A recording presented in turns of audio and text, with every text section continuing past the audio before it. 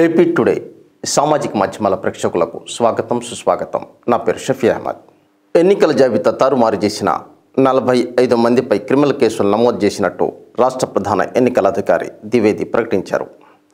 ఓటర్లకు తెలియకుండానే ఓట్ల తొలగింపు కోసం వారి పేరిట మోసపూరితంగా ఆన్లైన్లో ఫారం 7 దరఖాస్తు చేసిన వారిపై ఆంధ్రప్రదేశ్ వ్యాప్తంగా 45 క్రిమినల్ కేసులు నమోదు చేశామని రాష్ట్ర ప్రధాన ఎన్నికల అధికారి గోపాలకృష్ణ ద్వివేది పేర్కొన్నారు. అత్యధికంగా తూర్పుగోదావరి జిల్లాలో 14 కేసులు పెట్టామని, కర్నూలు, విశాఖపట్నం జిల్లాలో మరో 8 కేసులు, ప్రకాశంలో 4, శ్రీకాకుళం, కృష్ణా, చిత్తూరు జిల్లాలో మరో 3 కేసులు నమోదు చేసినట్టు తెలిపారు. గుంటూరు, అనంతపురం జిల్లాలో ఒక్కొక్క కేసు నమోదు చేశామని వివరించారు. దురుద్దేశపూరితంగా ఓట్ల తొలగింపు కోసం దరఖాస్తు చేయడం అనుచిత అక్రమ చర్య అని దీన్ని తీవ్రంగా నిరోధించాలని చెప్పి ఎన్నికల ప్రధాన అధికారి ద్వివేది పేర్కొన్నారు.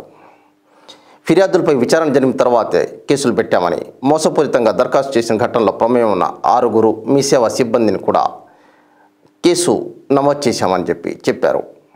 వారిపై తూర్పు గోదావరి జిల్లా కలెక్టర్కు చర్యలు తీసుకోవాల్సిందిగా సిఫారసు చేశామని పేర్కొన్నారు. ఈ నకిలీ దరఖాస్తుల ఆధారంగా జాబితా నుంచి ఎవరి పేరు కూడా తొలగించబోమని ఆయన స్పష్టం చేశారు.